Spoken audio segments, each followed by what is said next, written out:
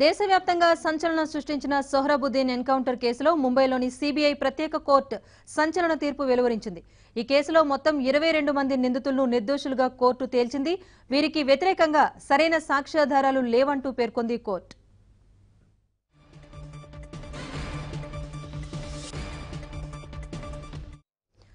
నిర్దోషులుగా court తేల్చిన వారిలో ఎక్కువగా పోలీసులే ఉన్నారు. ఈ వ్యవహారంలో హత్య, కుట్ర కోణాన్ని నిరూపించే విధంగా సాక్ష్యాధారాలు సంతృప్తికరంగా లేవని సిబిఐ కోర్టు న్యాయమూర్తి ఎస్జే శర్మ వెల్లడించారు.